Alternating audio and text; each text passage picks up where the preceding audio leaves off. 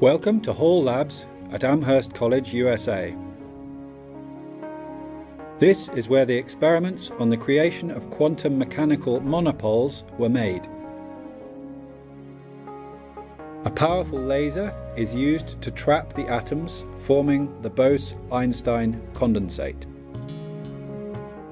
Before laser beams hit the atoms, they are guided through plenty of mirrors and lenses. This is the heart of the experiment.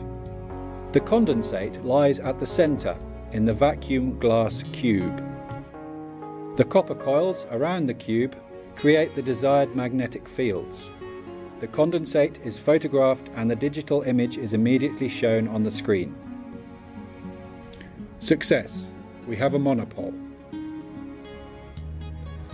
Welcome to QCD Labs at Aalto University, Finland. The Finnish colleagues feed the experimental parameters into their computer code and see what the theory predicts to happen in the experiments. Supercomputers at Aalto and CSC are used to crunch the numbers. The theory matches with the experiments amazingly well with no free parameters. Our results tell us that superfluids can support monopoles and suggest that physicists should continue to look for other examples in nature, such as for the magnetic monopole particle. Our results dig deep into the beautiful mathematical framework known as topology. I'm still amazed that we were the first ones to observe a topological point-like structure in a quantum mechanical field.